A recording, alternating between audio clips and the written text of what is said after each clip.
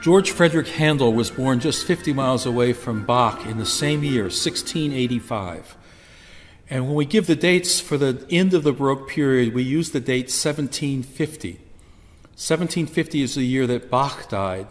And although Handel was not to die until 9 years later in 1759, Handel was rather ill his last years of his life and wrote very little music. And so choosing 1750 becomes a good choice. Handel moved to England later in his life and began to write oratorios. And this is an interesting thing because oratorios really were not common until Handel began to write them. He wrote them because the Archbishop of London decreed that during the time of Lent, people were not allowed to have certain kinds of music. Oratorios, being based on biblical texts and not being staged, were really the only difference between them and opera. They weren't staged, but they still had a chorus and orchestra and soloists. And so Handel began to write English language oratorios somewhat late in his life when he was at the height of his powers. In 1741, he wrote Messiah.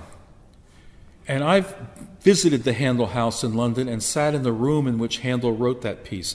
It's a small room, about 10 by 12, no windows. And Handel famously locked himself in that room and didn't come out until the Messiah was finished, a period of just a matter of days. We know that Handel was probably manic.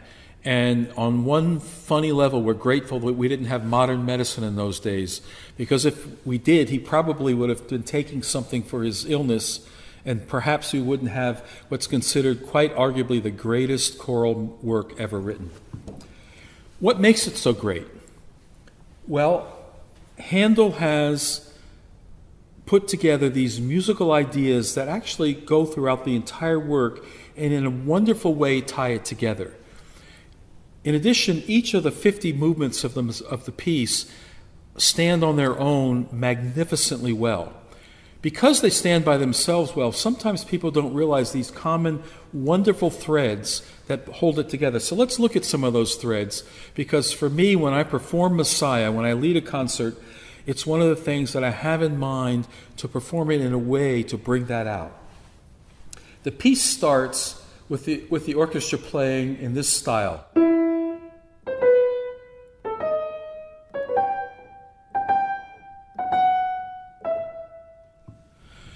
That style, where the first note is quite long, followed by a very short note, ba, ba, ba, ba, ba, is called the French overture style.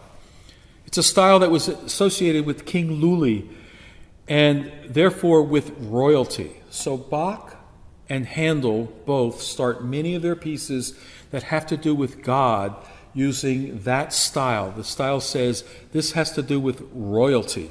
In Handel's case in the Messiah, he's saying the Messiah was a royal Messiah. What kind of royal Messiah? A godly Messiah.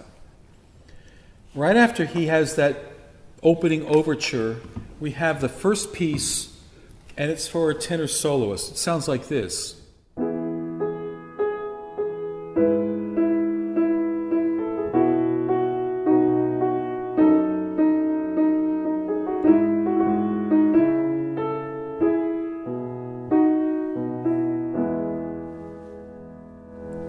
This figure, followed by this one, and this one,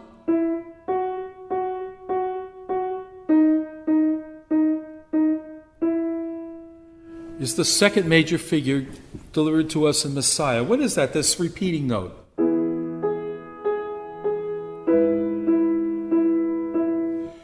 This repeating note is a comforting figure. And in fact, the text is comfort ye.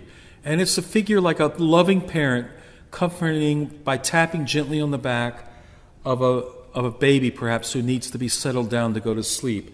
This idea of comfort. So Handel puts it in the music. And what's interesting to me is, you may not have realized that until it was pointed out to you. Once you have it pointed out, you can't miss it. And once you realize it there, you realize what a lovely thing that is in the music.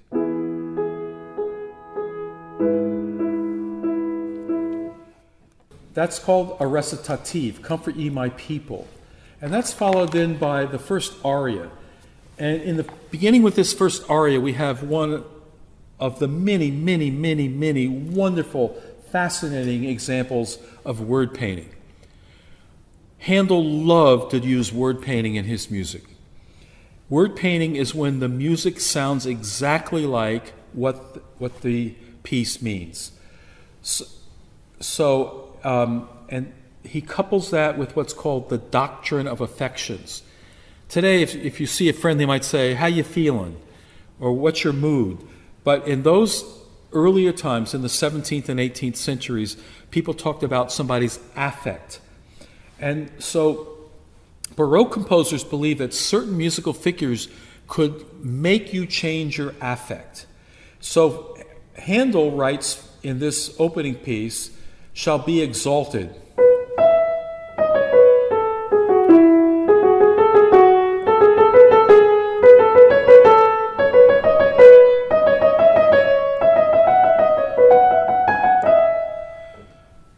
What is it about that? There's an exuberance, the way it keeps going up, but how about the fact that it goes...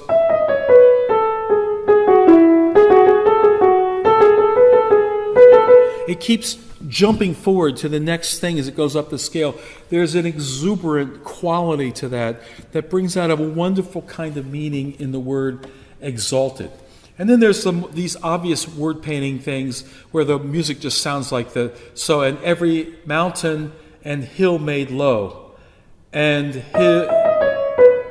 drops down for the word low, and so on and so forth. So within the music you have all these little ideas where the music very lovingly and very effectively matches with what the text is.